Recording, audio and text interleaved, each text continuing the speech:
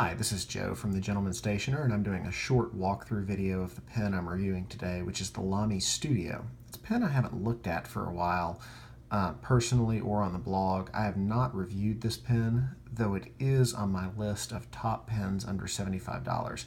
I have the flash on this video camera so I can give you a kind of a close look of what the finish looks like close up. You can see it's kind of got a matte finish to it. It's not shiny like the current limited edition version of the Studio, the Wild Rubin. This is the Ruby Red limited edition that I believe was released 2 or 3 years ago. The problem that I have with this pen, I mean, first of all, I don't have huge problems with the pen as a whole. It's a great writing instrument. It should be on your list of pens to look at when you're first looking at buying a gold nib pen. This and the Lamy 2000. The main difference being that the Lamy 2000 is a piston filler. The Studio, as you'll see, is a cartridge converter filler. This is the big drawback. It's going to be a big drawback for a lot of people, which is the metal section. The round metal section on this pen, a lot of people are going to think it is slippery and hard to grip. Personally, I think that it gives the pen a nice balance when you're writing with it. Especially if, like me, you post the cap on your pens. The one thing I do like about this pen is the end of the pen, the blind, I guess I would say the blind cap, but it's not a blind cap, has this little metal ridge around the outside of the end, which allows the cap to snap in and post securely. The one thing I do not like about the build on this pen is the finish, and I'll tell you why. The finish is a little bit not durable, to say the least. You'll see under the cap there's a spot where the finish is literally rubbing off the metal from where the clip meets the cap.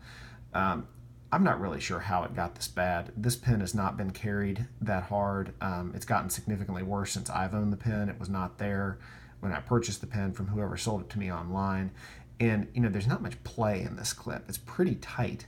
So, you know, the fact that the finish would wear off the pen to that degree is a bit of a knock on Lamy with regard to this one. You'll also see some other areas here around where the cap meets the body, where the finish is wearing away. Anyway, that is the Lamy Studio.